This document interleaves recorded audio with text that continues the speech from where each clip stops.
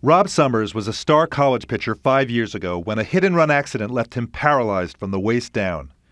They said, you'll never walk again, you'll never take a step, nothing.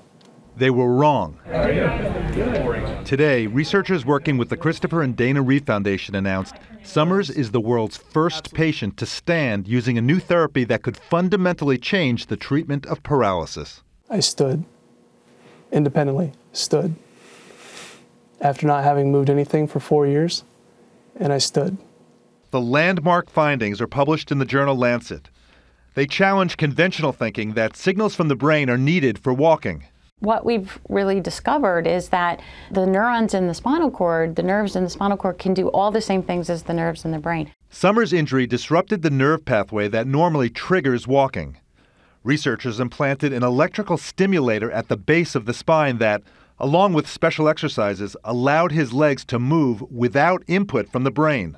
Left leg up. Stand about an hour a day. I can move my toes, ankles, knees, hips, all on command. I've started regaining abdominal strength and can do sit-ups now again. He's also made other meaningful progress, regaining bladder and sexual function. But he's still wheelchair-bound, and doctors cannot say whether he'll ever walk again on his own. But every day he remembers the first time he stood up. It's that moment there that continues to give me the hope for tomorrow and the future for this project and helping out millions of other people in my same situation.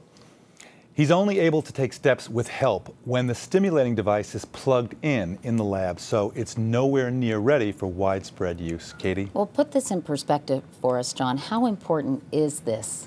Katie, this has never been done before. You have a guy who was paralyzed for years, and now he's able to stand up on his own, even take a few steps on a treadmill. That's amazing. And very, very exciting. Jon LaPook, Jon, thanks so much.